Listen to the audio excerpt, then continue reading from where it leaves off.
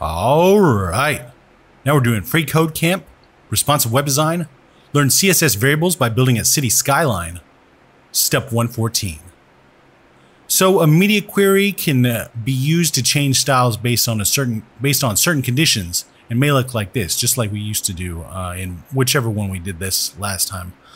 So we're going to add an empty media query at the bottom of our style sheet with a condition of max width 1000 pixels. And we're going to style, and styles added in here will take effect when the document size is 1000 pixels wide or less. Okay.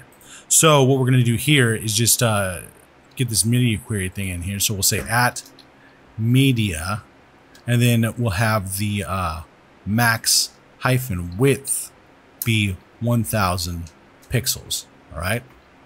And then we'll just open up a set of, what just happened? We'll open up a set of curly braces like this. Get rid of whatever that thing was. Okay, so it's gone. And let's check it. Looks good, and submit it.